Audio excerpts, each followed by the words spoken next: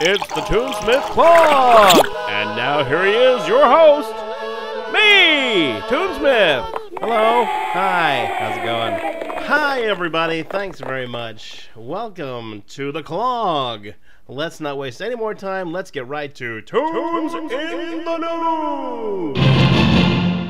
Coming up on November 4th on Cartoon Network is the new series Steven Universe, created by Rebecca Sugar, a former storyboard artist, writer, and composer for Adventure Time.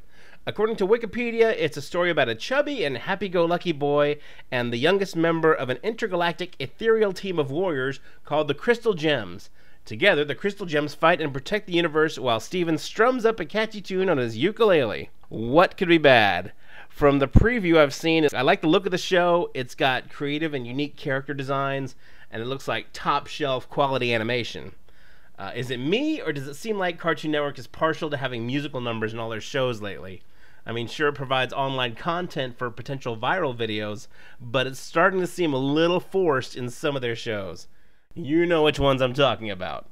Let's quickly jump into the Toon Review. I have to talk about Disney's amazing new show, Wander Over Yonder, created by Craig McCracken, the same Emmy-winning animator, director, producer who brought you the Powerpuff Girls and Foster's Home for Imaginary Friends, and the show is co-produced by Lauren Faust. You may have heard of her. She not only created the series My Little Pony Friendship is Magic, but she's also Craig McCracken's wife. How cool is that?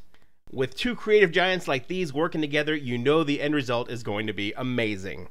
The premise is simple. He's a do-gooder named Wander and his rough-and-tumble best friend Sylvia, who wander through space helping others, and they inadvertently foil the plans of the evil planet-conquering Lord Hater.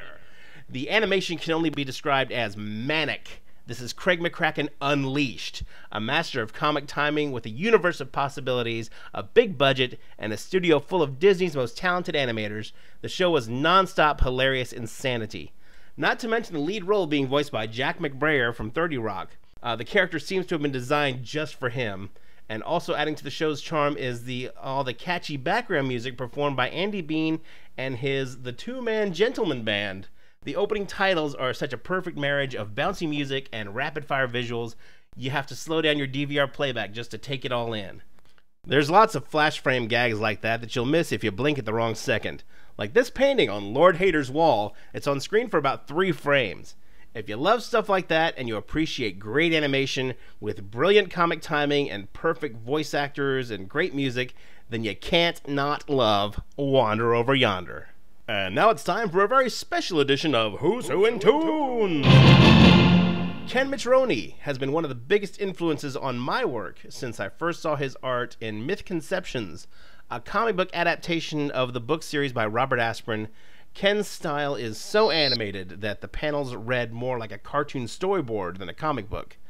Clearly, using his animation techniques in his drawings, the characters had the illusion of motion, which just gave life to the story. And it was the same style of cartoon art that made his own series, Space Ark, seem like it was meant to be a Warner Brothers cartoon. And he also went on to lead his comic talents to Teenage Mutant Ninja Turtles comics and many others. Ken Mitchoney has been involved with so many movies and TV series, too numerous to discuss them all, but you've probably seen his work in major productions like Toy Story 2, Monsters Incorporated, Shrek 2, Animaniacs, Tiny Toon Adventures, and Tasmania, just to name a few. And of course, he recently directed several episodes of The Annoying Orange. Ken is one of what I like to refer to as my holy trinity of artistic influences. The other two we'll be discussing in other episodes. He is not only one of my mentors, but he's also one of the nicest guys you will ever meet.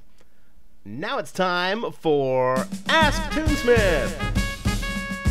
Stephen Alpert wants to know, is there any secret background work going on with PLECOSTOMUS? As a matter of fact, PLECOSTOMUS is gearing up to release a new album very soon, and I hope to do a couple more music videos for them to help promote it.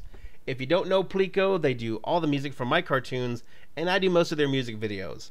With influences like They Might Be Giants and Weird Al Yankovic, I like to think of Matt and Jimmy as the Tenacious D of Omaha. For more information, you can get to know PLECOSTOMUS and their music at PLECOSTOMusic.com. Lang Sang X Ku Go says, "Hey Toonsmith, I wanted to know just how many people you got working on your channel." Lang, it's just me. Other than the occasional assist with music and additional voice actors, I do all the writing, sound editing, animation, and as many of the voices that I can handle. I am pretty much a one-man studio doing the work of 20 people. Thanks for asking. And finally, JManRocks9845 commented, "Toonsmith, do the Harlem Shake." No. Well, that's all the time we have for now, my fellow Toonsters. Be sure to post your comments and questions for next month's episode. And be sure to like, favorite, and share this video with your friends. And please subscribe. Thanks for watching. Hope you enjoyed it. Tune in again next time for the Toonsmyth Clog. Coming up next on the Toonsmith channel, a UCF holiday special, Ultimate Cartoon Fighting's The Hungry Games Episode 5, featuring Robin, Starfire, Zim, Gur, Phineas and Ferb, and Perry the Platypus vs. Frieza. Also a new UCF blooper reel and lots more cool stuff, so stay tuned!